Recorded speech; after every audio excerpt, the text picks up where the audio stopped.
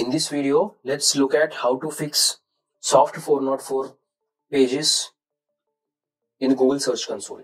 So if you look at here, we have 3 pages where it is showing soft 404 error. So let's go inside and check which pages. So these are the 3 pages which got affected. So let's go to this page. So if you look at here, this is actually a page which does not exist.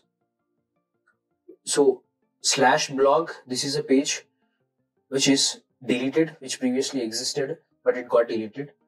Okay, so it came on 404 page. The website is saying this is a 404 page, which is right.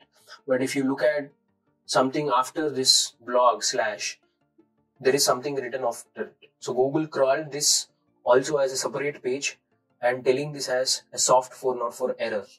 So which is something not good if we have these kind of errors in a large quantity, because it is a bad experience for users. Google thinks in that way. So this is not a good way we are treating the website.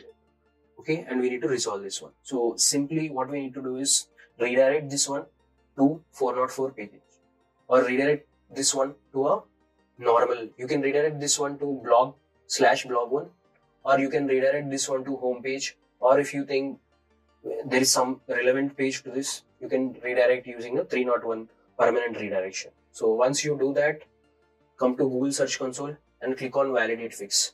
Once you click on Validate Fix, Google will recrawl all this and it will be removed from this error section.